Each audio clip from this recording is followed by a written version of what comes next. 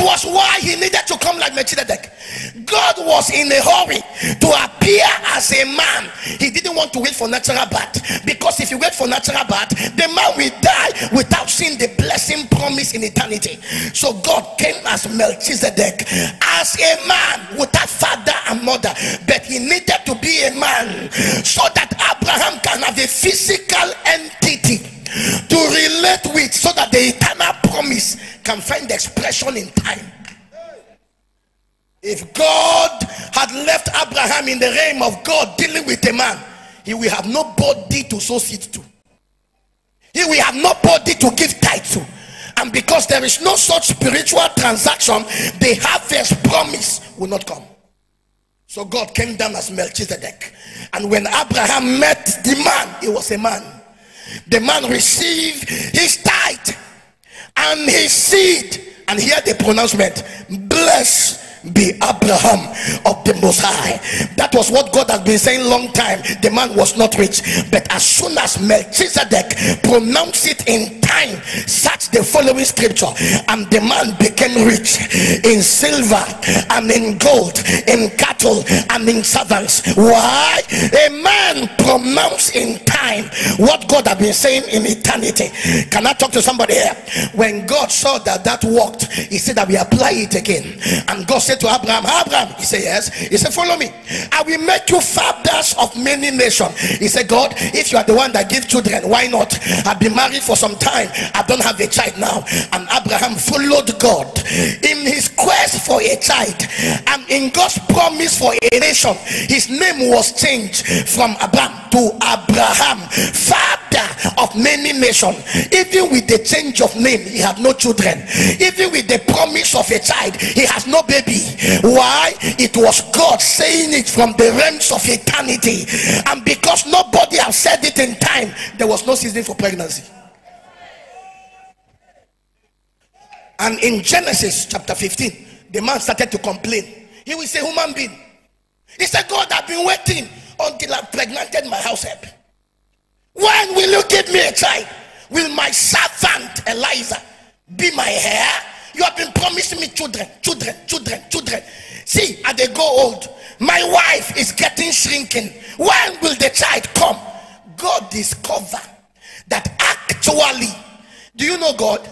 Genesis 1, let there be light, there was light.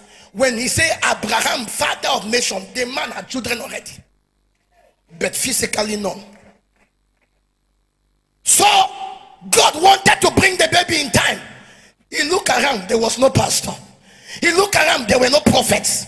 He looked around, there were no priests. Sir, God the Father, God the Son, God the Holy Ghost came down as human beings. Hear me tonight, something will hit somebody here. My brother, they came down because if they are there speaking, the man will die without a child. So they came down and pretended as if they were passing. By the perception of Abraham, he said, these men don't look ordinary. I will bring them to my house. I will honor them. I will serve them. I will respect them. They don't look ordinary. And Abraham ran to the 3 men and brought them to his house. Ladies and gentlemen, Abraham killed for them a kid of animal. He gave them milk and food. Hear this, he didn't know he was dealing with God. He thought they were men.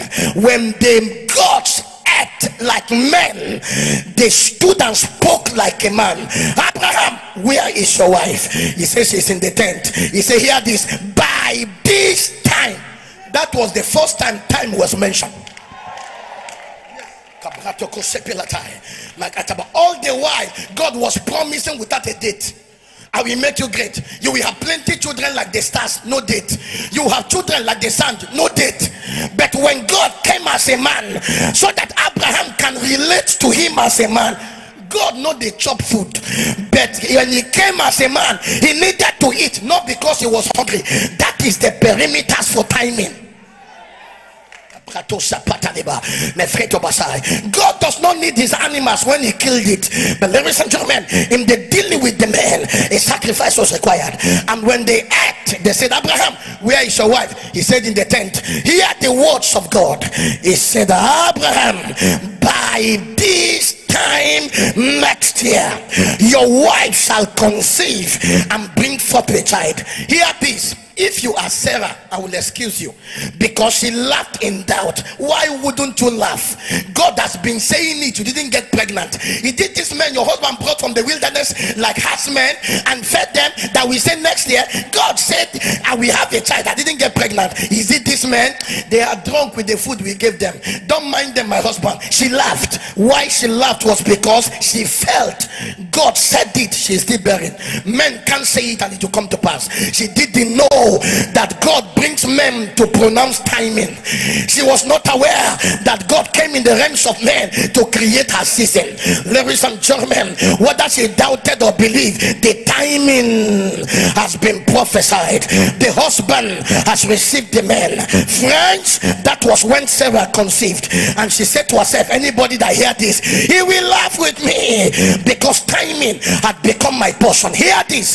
I stand on this altar by the power of divinity, by the anointing of this conference that began from the first day, on the grace of every man that stood here, wherever you are and whatever you have been waiting for. I don't care how long you have waited for it. I don't care how long you have prayed for it. I don't care how long you have fasted for it. I stand here today by the anointing of this grand finale. As you live here, enter your breakthrough. Enter your breakthrough. Enter your breakthrough. Enter your breakthrough. Enter your breakthrough. Lift up your hands and shout fire. Shake your body and shout fire. Move your leg and shout fire. Yeah, yeah. Slap your neighbor. Say, it's my time for exploit.